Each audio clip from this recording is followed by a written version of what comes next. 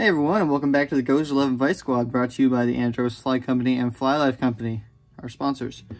After you've watched today's video, please head over to our online stores at fishingoutdoors.ca or fishingandoutdoors.net for U.S. and international shoppers. Also, after you've watched this video, if you enjoyed it, please hit that like button, subscribe button, and also don't forget to hit the little reminder bell so you don't miss any of our future content and episodes. Today in the vise, we're going to tie a little copper john stonefly. And we're going to start off with this size 12 R7 caddis hook. And this is a 3.5 millimeter tungsten bead and then 7 wraps of 0.02 lead wire.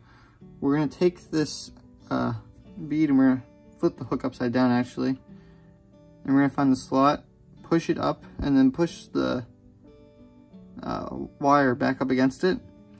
And it's going to cause that bead to be offset and invert the hook.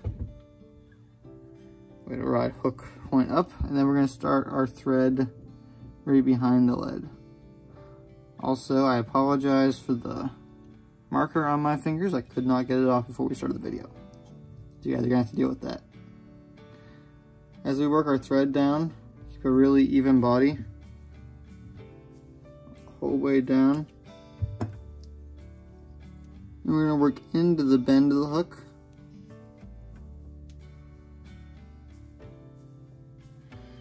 Like that. And now we're going to tie in 2 different biots in brown. You want these biots to almost be facing upwards.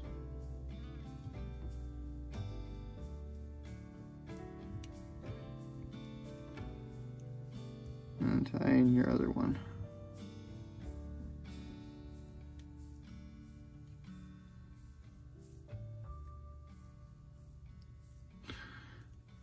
If you struggle with this part, like I tend to, check out some of Ryan's videos. He does a lot of biot work and some really nice biot work at that.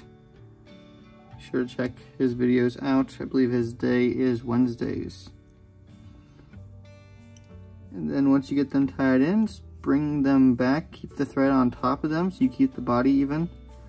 When we wrap our wire, it stays even.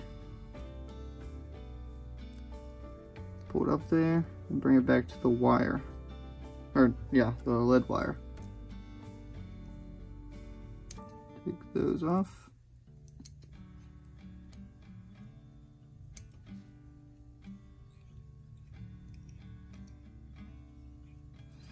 We're going to put a little bit of super glue on top of that lead wire just to keep it in place. And we're going to do that step now. That way it's not in our way here later. Very thin coat. Awesome. And now we're going to take a piece of copper wire. We're going to tie it in along the body.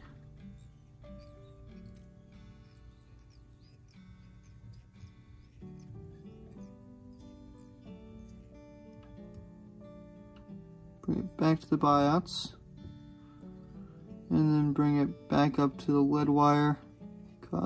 Create a little bit of a taper, nothing too drastic.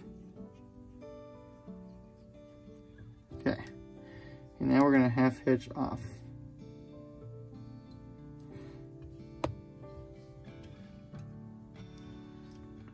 Put it up in our bottom cradle.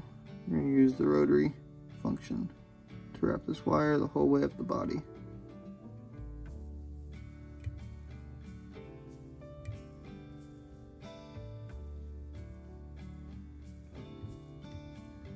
Hopefully I didn't grab too little wire, or else we are going to redo this step.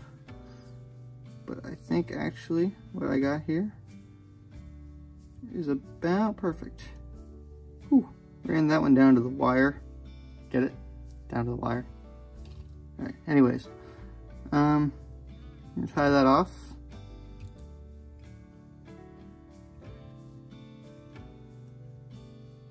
Next time I'm gonna give myself more room. And then we're gonna helicopter it off, what little is left.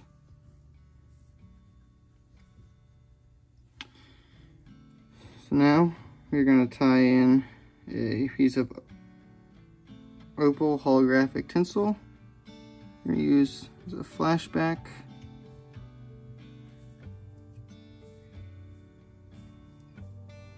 Bring it back up. Now we're going to tie in our rubber legs.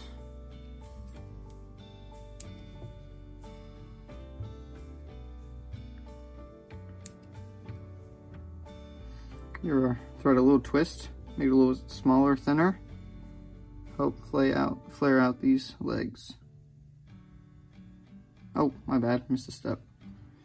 First we're going to tie in the peacock because it's easier to tie in first rather than afterwards.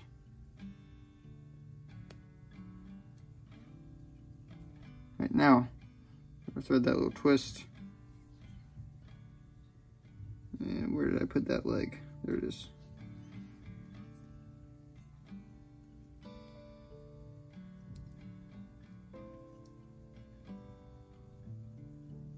Keep it away from the bead, that way when we wrap this peacock herl, it doesn't end up pushing it backwards.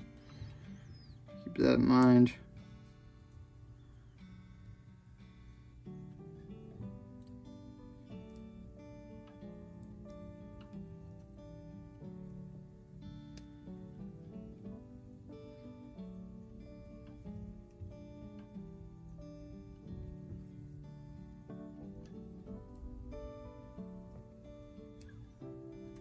Bring it back up, and now we're going to wrap this peacock herl to create the rest of this fly. Oops. A little hard with these rubber legs, just be patient. Eventually you'll get there. That's what I keep telling myself anyways.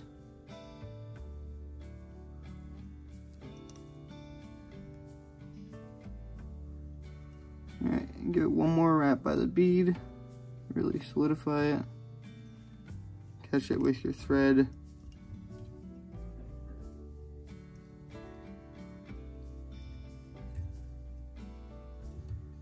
We're going to trim it off right there where it ended up at.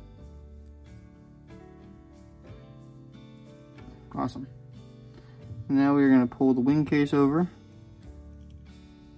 This is more to get the fish's attention than anything. And not necessary if you don't have the correct means of making it happen.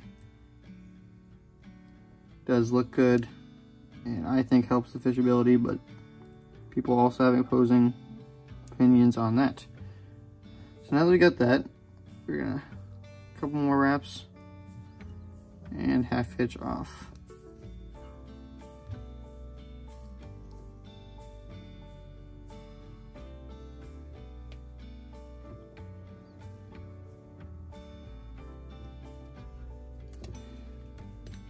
Trim off our thread,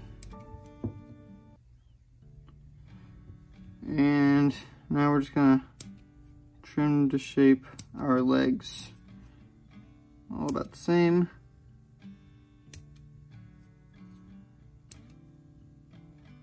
Want them relatively small because we don't want to create too much drag with this fly. And there you have little copper john stonefly. This is a request from one of my followers.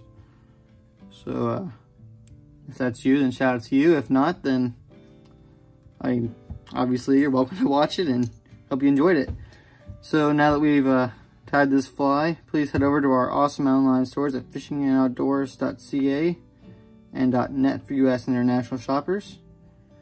If you haven't not yet, unless you really loathed this video and absolutely hated it, which I really apologize for, please hit the subscribe button and the like button, and hit that little reminder bell so you don't miss any of our future episodes. I hope you guys are having a great Sunday, and see you guys next week.